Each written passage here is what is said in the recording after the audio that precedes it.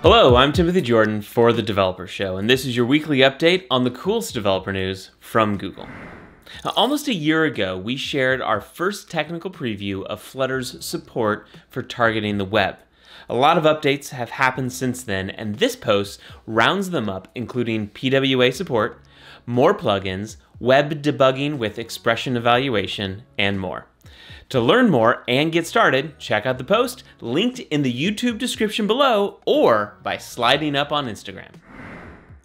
BigQuery is Google Cloud's petabyte-scale data warehouse. Now, it lets you ingest and analyze data quickly and with high availability. Recently added BigQuery features include new materialized views, column-level security, and BigQuery ML additions. You can read about those and get started with that post. Google Cloud Data Catalog is a fully managed and scalable metadata management service. It can help your organization quickly discover, understand, and manage all your data from one simple interface, and it is now generally available, providing a regionalized service in 23 different regions globally. For details on how Data Catalog works and how it can help, check out the post.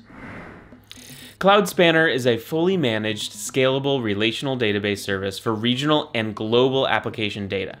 To make it even more accessible and open to the broader developer community, we are introducing an offline emulator. Now, this emulator provides a local, in-memory, high-fidelity emulator of the Cloud Spanner service. You can use the emulator to prototype, develop, and hermetically test your application locally and in your integration test environments. Usage instructions and a link to the GitHub repo are on the post. Please remember to like, subscribe, and share. I'm Timothy Jordan for The Developer Show. Thanks for watching, and we'll see you next week. Yes, I did cut this hair myself.